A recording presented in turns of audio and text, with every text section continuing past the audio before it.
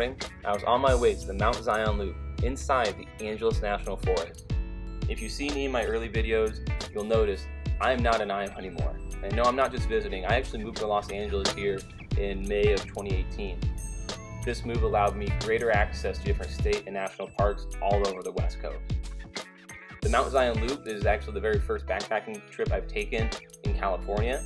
And if you want to do this trip as well, you'll need to get an adventure pass from REI or different retailers that allows you parking inside Angeles and other national parks. I'd start my trip out at the Gabrielino trailhead. Get here early, otherwise you're not going to get parking unless it's down the mountain. From there, I make my way to Sturtevant Falls, which you'll see wasn't that impressive this time of year. But it offered a very challenging uphill and some great views down at the falls, even though they weren't really wet. After the falls, Camp Sturtevant was a wonderful break and it offered some great comforts. I definitely recommend making an extended stop here if you're doing this loop. When I made it to Mount Zion, there were some incredible views at 3,500 feet. It was well worth the trip. Hopefully that comes through in the video later.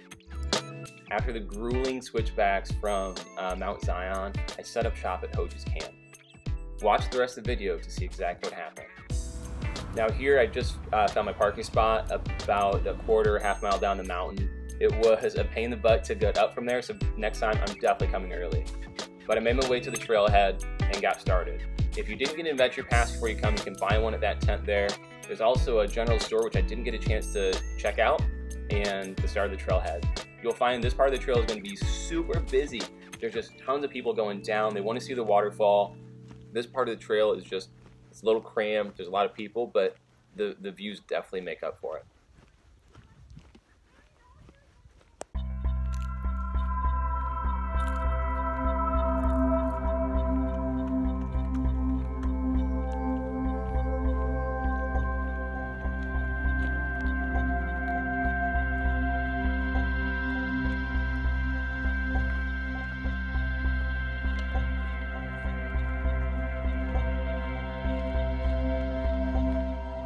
Now along this part of the trail, which is at the end of the asphalt, you're going to start running into a lot of different cabins. They're littered all throughout the rest of the Angeles National Forest in this area. They're all really unique, and it really got me thinking about what would my mountain house getaway look like if I had a cabin like this. Now once I passed this log, it wasn't too much further at all to Sturtevant Falls. And when we get there, you'll see that unfortunately this water feature wasn't feeling too wet today. But rest assured, there's still some adventure to be had. Just to the left there, and you can see it now, there is a very loose, rocky trail that goes, it feels like it might as well be straight up. It's super difficult, but it's a lot of fun. I'd hate to fall down that thing though. It was definitely one of the sketchier parts of the trip. Holy shit.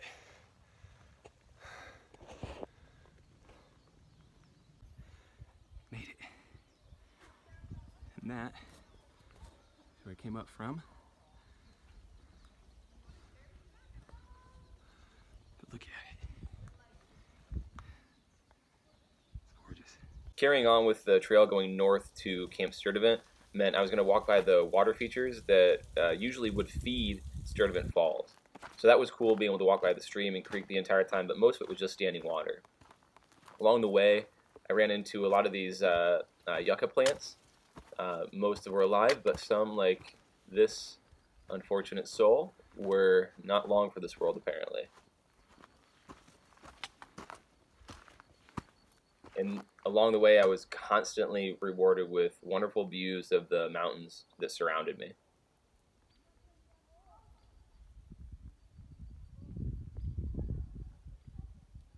Along with plenty of interactions with the gray squirrels that were all over the park.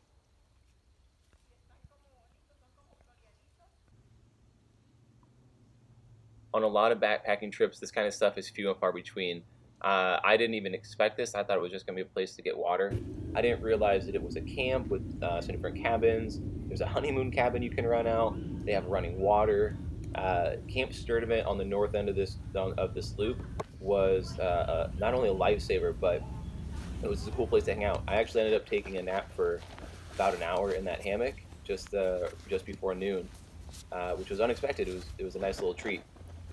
But unfortunately, I couldn't linger too long as I needed to get to Mount Zion and then make camp at Camp Hoji for the evening if I wanted to be able to have something to eat and do all those good things. I was also feeling a little bit dehydrated from the hike up to this point because, as you'll find out later, I messed up with my water situation. But Camp Sturdivant was definitely a solid choice for me to park it for a little bit and get rested.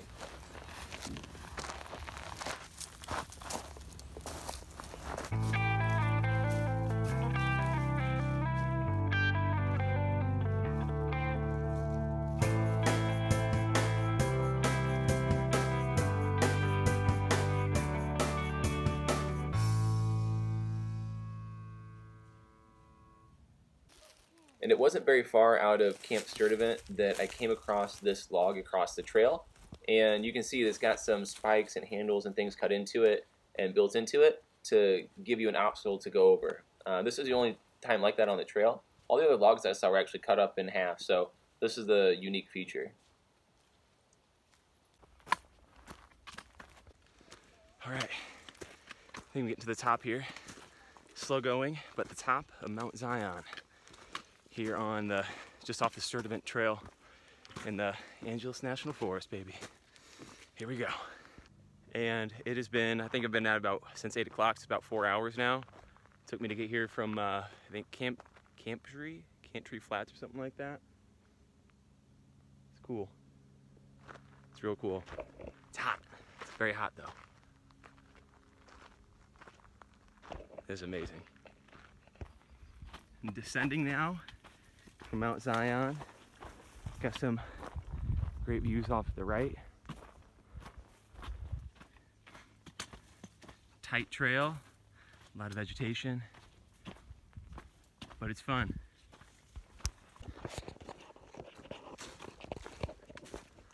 The next step is I want to get to Camp Hoji.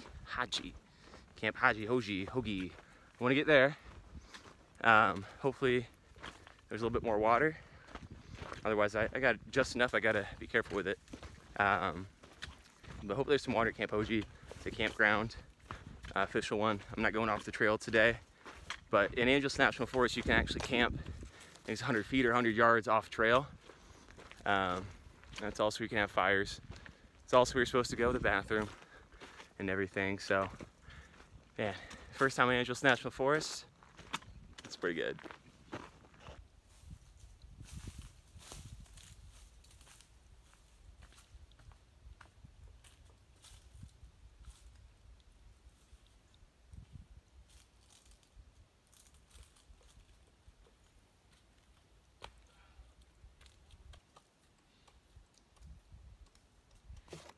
Alright, I made it to Camp Hoji, whatever. I made it to camp. It's actually a campground here at the park. It's just, once you get to the bottom of Mount Zion, where there's a trail split, this is only 1/8 of a mile away from it. There is a stream at towards the bottom of the camp. It's really, really dry right now. There wasn't any, there's just been nothing. So I filtered some standing water out of a little pool. I'm only using this to boil. I'm not using that to drink. This is what I have left for drinking water tonight and through tomorrow. So I think this will be fine because I only got a few miles left to go. And right now I'm going to eat something. But because I'm very thirsty, I'm going to boil a couple cups of this and mix up some of this stuff, pepper beef with rice, and that'll use about 2 cups of water, which means that I'll be having those 2 cups of water as well when I eat it. And then I'm also going to make a cup of coffee, which I was saving for the morning, but because I want to get as much hydration, get as hydrated as possible tonight and right now, I'm going to have that cup of coffee today. Alright, it's boiling. Ah! Holy shit. Forgot that gets hot. Heavy camera.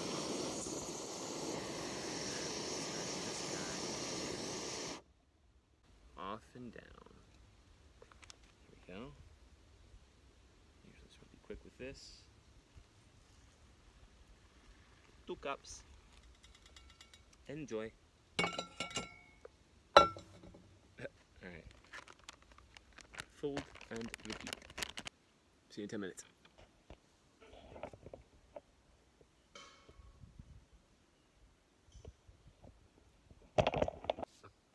Well, hello there. Around 7:40ish, 8ish, I pulled into the parking lot for Sturdivant Falls. S-T-U-R-E-V-A-N-T. Sturdivant. After that, I found no parking spot, so I had to go back down the mountain a little bit to actually find a parking spot on the side of the road, like everybody else who didn't get there quite early enough. After that, walked up to, well, I stopped and looked at the view because it was fucking great. And then once I got back up to the regular area, took the downhill to Sturdivant Falls. Sturdivant Falls was, as you probably saw, non-existent. There was like a very small trickle of water over there, so it wasn't. I didn't even think it was the falls at first. I was like, oh, this is just like a water feature or something like that.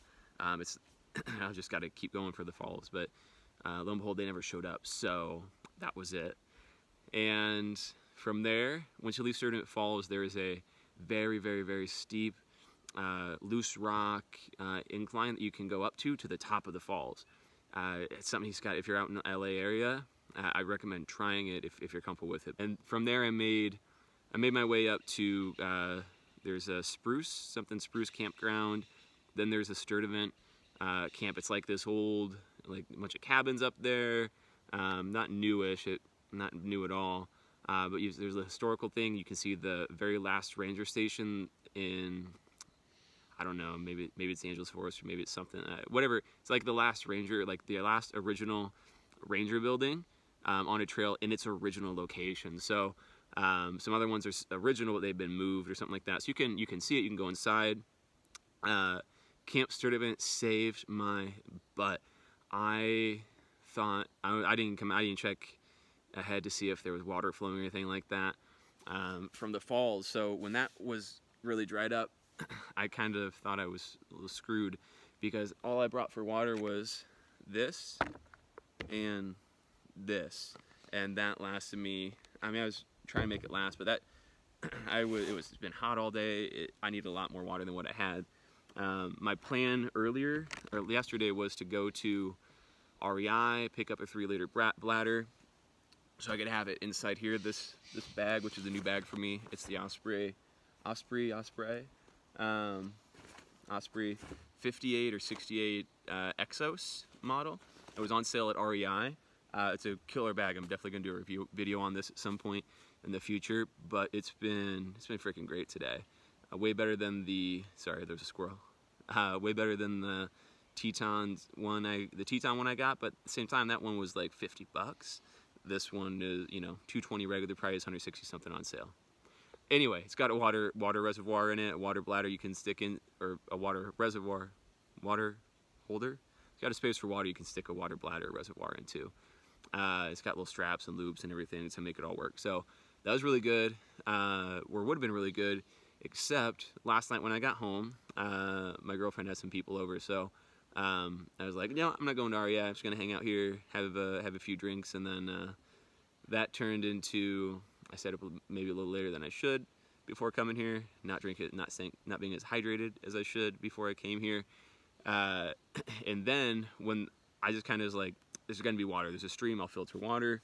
I'm still using the the MSR one.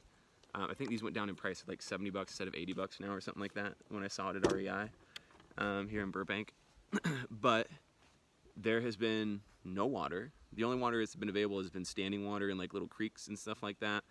And I didn't filter that beginning. So I have done that now, and I'll you guys might have already seen that piece of the video. If not, it's coming up. But I had to once I got to Camp Sturdivant, as I was talking about, I had like no water left. I was like, fuck, I'm gonna have to do the other 5 miles after this place, just go to my car and go home, because I'm not gonna have any water left. And I don't really like drinking out of standing water, even if it's filtered.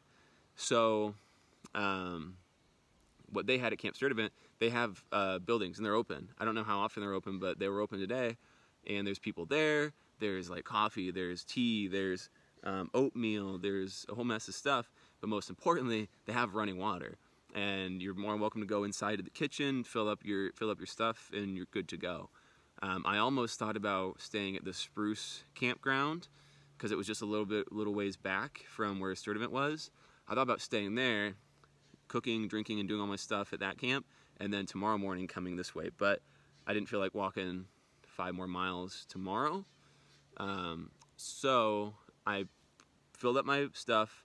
I drank a bunch while I was there, laid in a hammock for a little while, and after that, got to the top of Mount Zion. The view was really good. I mean, you guys have probably already seen that piece of the video. I loved it. The view was great. It was a little obstructed by some vegetation and things like that at the very top, but I mean, nonetheless, it was great. There was nobody else up there. If it was just like a little bit cooler, maybe breezy, it would have been like, I would have stayed up there even longer, just checking it out. You could see LA. That's really cool. It's a great view of the city. There's wonderful views of whatever is on I think it's the south side of the mountains, or maybe west. But then on the north side, there's Mount Wilson. You can see the observatory stuff, which you can actually drive up to. But at some point, I think I'm definitely going to do the hike from Sturdivant up to Mount Wilson.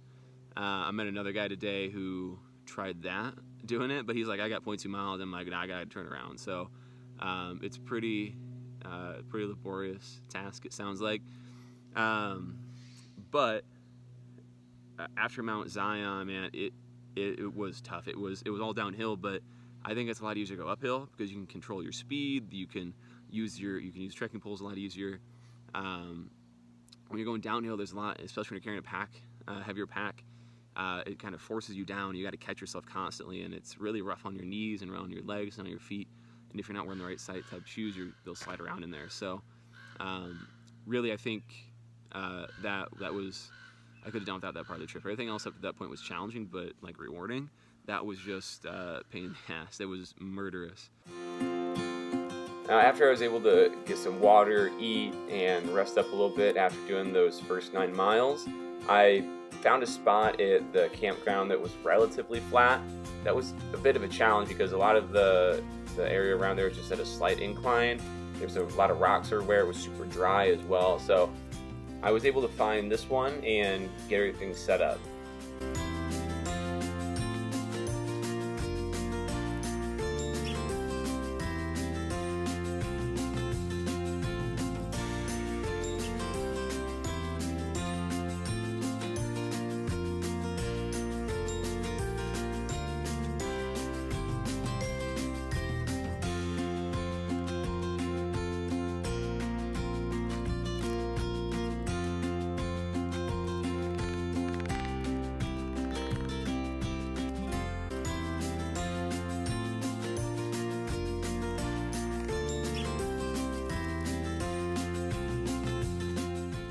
Now, I don't know if it comes across or not in the video, but it was super hot here at this campground. And, you know, I was down in the valley and everything was kind of shaded, but there was absolutely like no breeze coming through. And it was pretty challenging to stay hydrated and get the things done that I needed to do.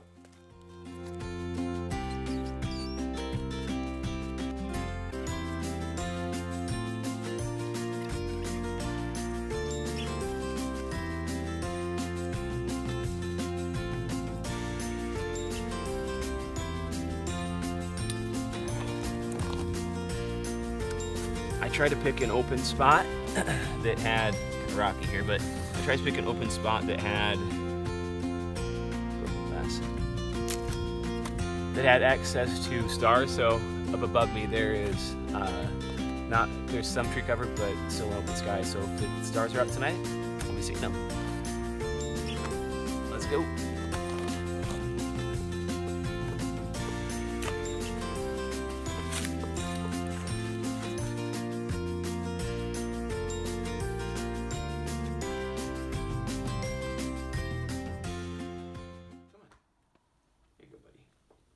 Oh, he's a good boy. All right. Okay, lay down. Right there. Okay. You good? Did I get here? Hi, everybody. So, You'll notice I'm not at camp anymore. I actually, bye buddy, I decided to come home from this trip and not do the overnight. So there's a few reasons for that. Number one, my leg hurt. My right leg up in like my quad area, it was really sore. It was a small reason. I could have probably done that, but I decided to leave partially because of that. Reason number two that I decided to leave camp and go home that night was water. This was honestly the biggest issue because it was a very dehydrating experience going up and through everything. I was out and drinking the night before a little bit, and I just wasn't as hydrated walking into it. So I didn't shoot as much video of me going through the stuff and going down the switchbacks. I didn't shoot any video after Mount Zion until I got to camp actually, because I was so dehydrated. As I was going down the switchbacks from Zion, about halfway through, with the heavy pack, it was super hot.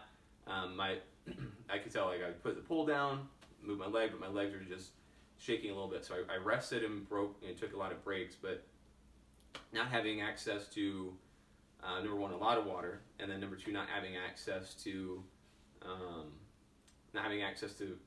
decent water, water that I felt was decent, and just having a standing water at Camp Hoji's put me on edge a little bit, and I wasn't gonna feel comfortable drinking a lot of it. And I went through the drinking water that I had left in that little blue pouch, like I mentioned in the video. I didn't go through because I ended up leaving, right? But I had very little left by, we'll say like just after 4 o'clock, which is when I decided to leave. So if I was going to stay the entire night, the rest of the night, if I was going to hike the other few miles out or a couple miles out the rest of the next day, I wasn't going to be in good shape. So reason number three that I left, my cat Bailey's decided to join me as well. But reason number three that I left is bears. Nope, sorry, let me correct that. Bear. So the entire trip, not an issue, nothing at all. I had bear spray, I had it ready and available, right in my pack so I could grab it if I needed to. When I got to Camp Hoji's, there's a couple rangers there like fixing up the bathroom stall areas, blocking them off, boarding them up, or doing something, right? It doesn't matter what they were doing. They also had recently installed a new bear box for you, so you can keep your food in it at night, right? But as I was going down to the creek to get some water, one of them goes, "Hey, we just put this bear box in a little while ago. Make sure you keep your food in. That way, if the bear comes, it's fine." Now, I walked away. I was like, "Okay, thank you."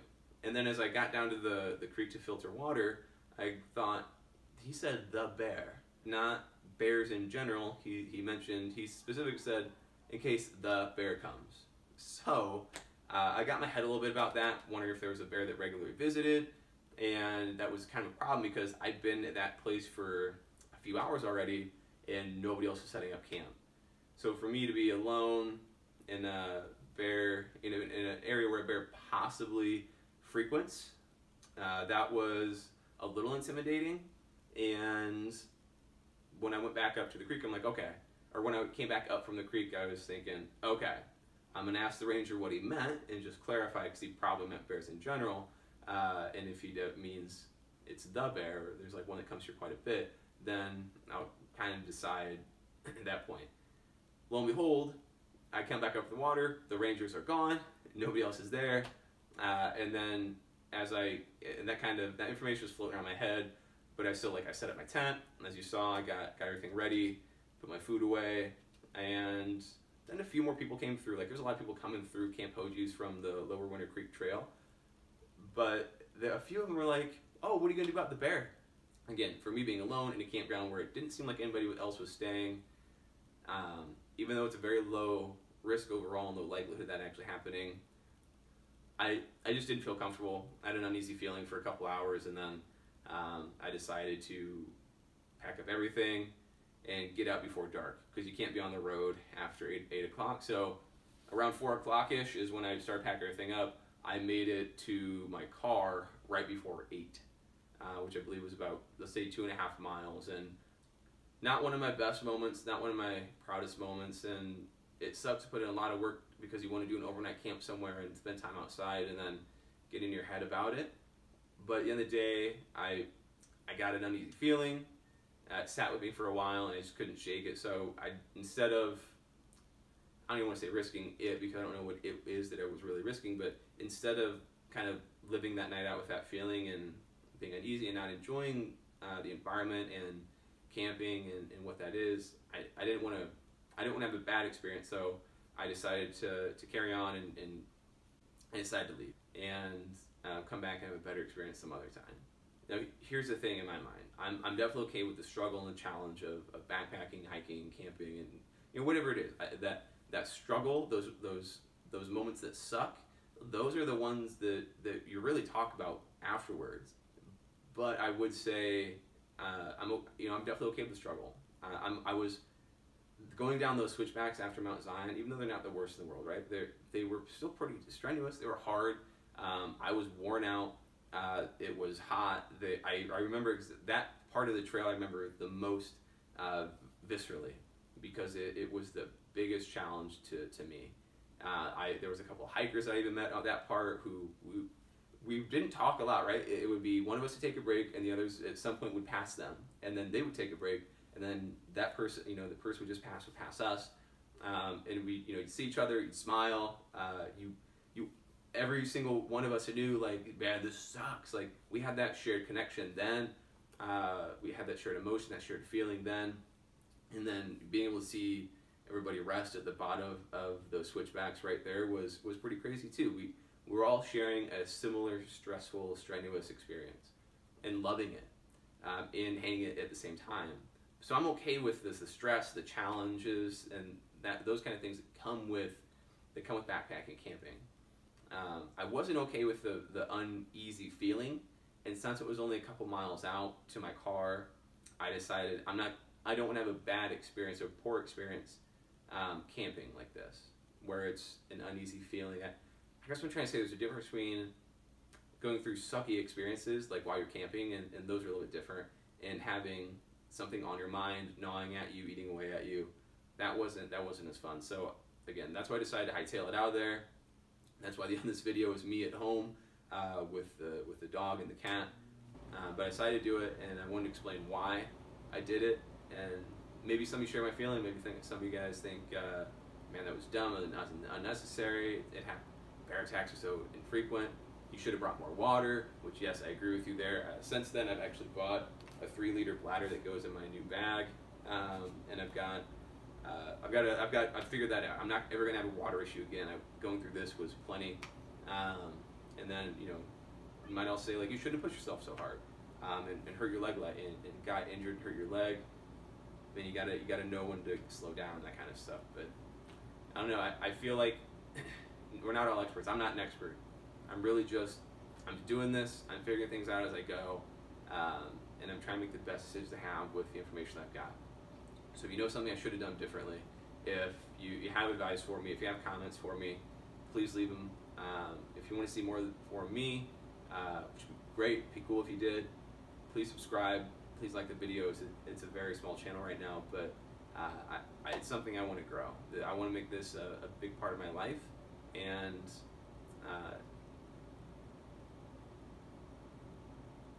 I hope you'll allow me to do that. Thank you.